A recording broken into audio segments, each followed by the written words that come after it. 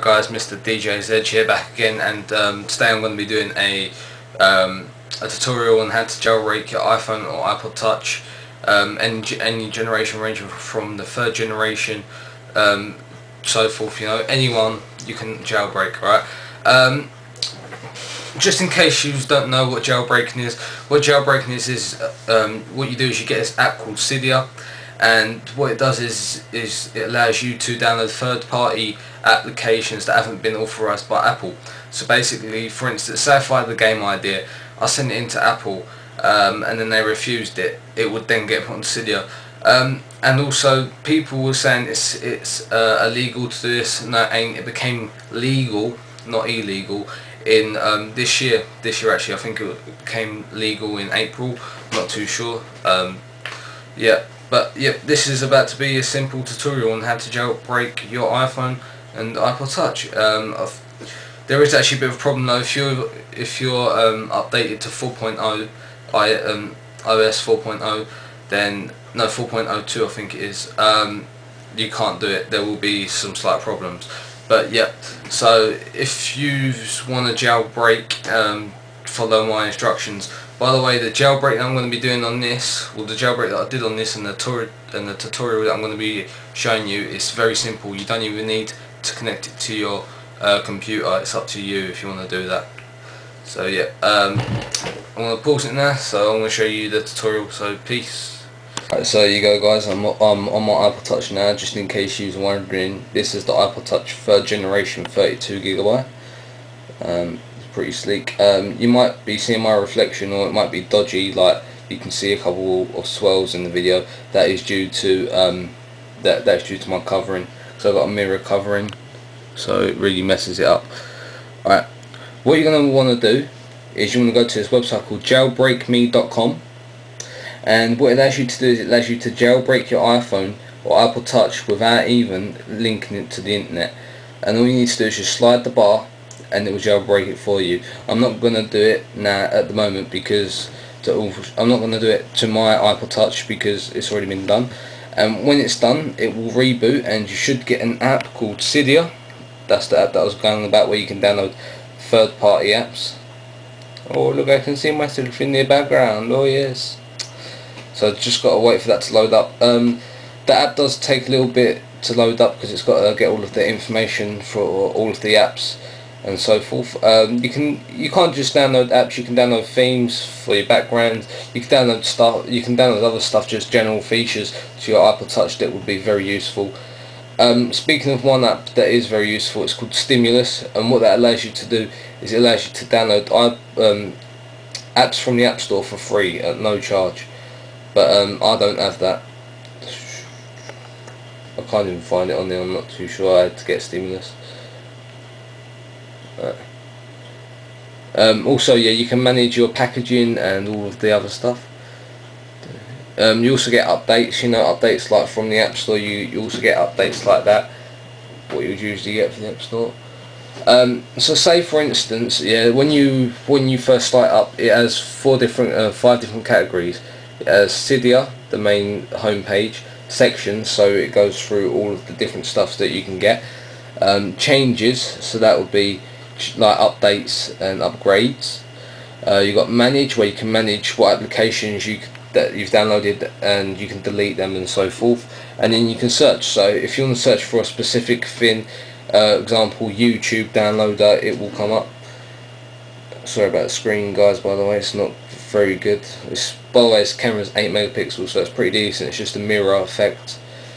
So say if I was willing to download, say for instance, a Chelsea theme, a Chelsea Football Club theme, all you would have to do is just type in Chelsea. You can do this for anything, by the way. You can type in M&M, whatever you like. Chelsea.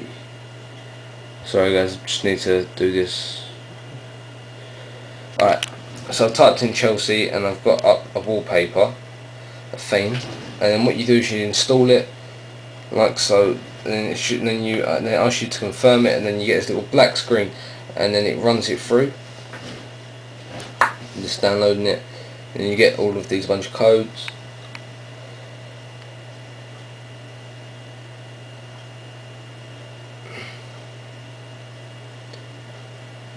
and then it should say return to Cydia. What you need to do after that is to enable the theme. As you can see, I've already got the Chelsea theme. Is you need to go to settings. You go to settings, scroll down, and then there should be a little bit for Winterboard.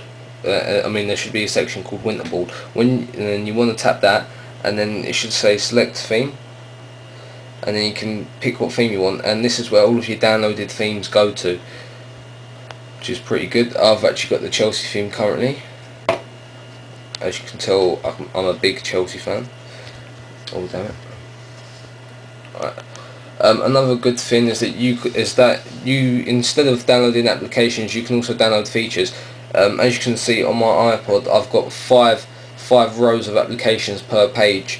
You can change that. You can download features for that.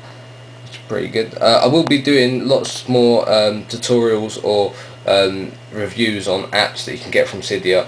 So I'll test them out and I'll show you what to do with them. If you have any requests that you want me to do, just comment below.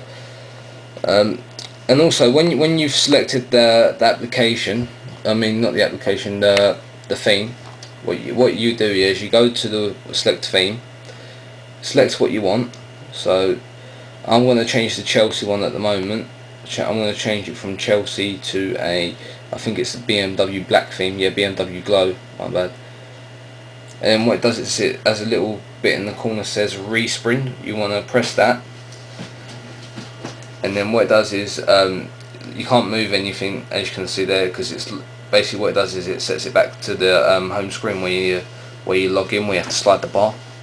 And what it's doing at the moment is it's configuring the features. You will see what it changes when I log in. Alright, so as you can see, the theme has changed to a BMW. Some of the applications have changed, the colouring of them. Say for instance, if I wanted to go to settings, it has got a different background. As you can see, the bars are red.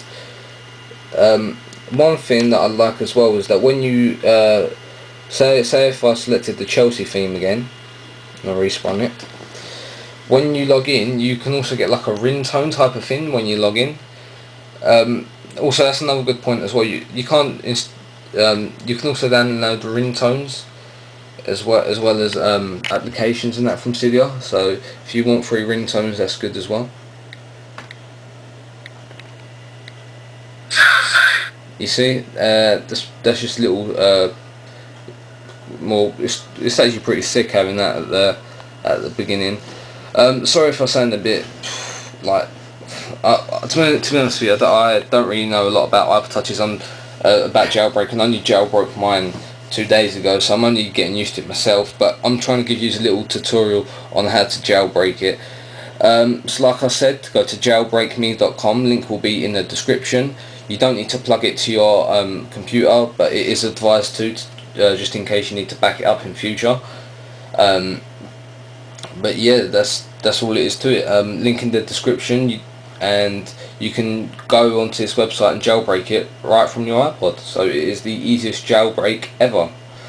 So yeah, this has been Mr. DJ's Edge. Peace.